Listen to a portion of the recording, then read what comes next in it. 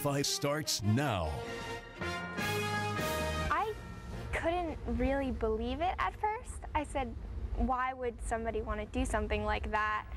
A local church targeted by thieves. Good evening, I'm Tiffany Kenny. And I'm Victor Blackwell. Thanks for joining us tonight. The big story this evening, thieves steal a truck and $30,000 worth of music equipment from the Calvary Jupiter Church. And as Angela Rozier explains, it is not the first time thieves have hit this church. Angela?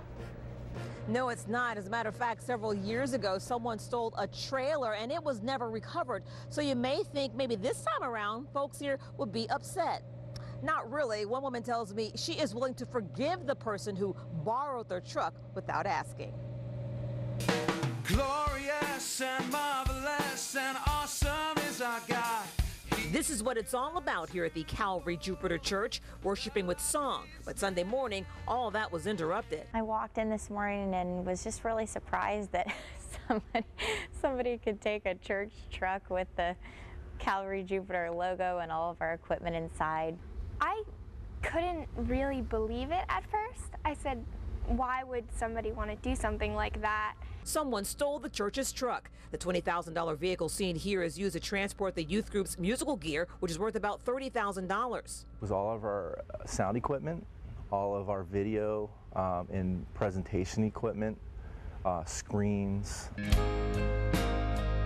These photos show the group in action using their portable gear. They were ministering through song for a group of middle and high school students at an off-church site in the community. It definitely throws a wrench into what we do, but you know, we can overcome it.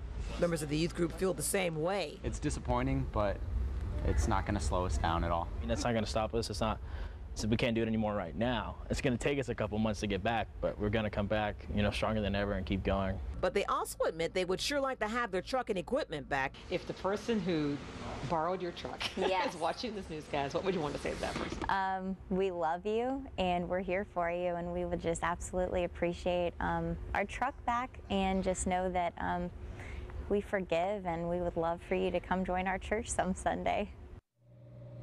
And the youth pastor tells me they are getting ready right now to get through all the paperwork and get all the information together to hand to the insurance company. If you know anything about this case, contact police.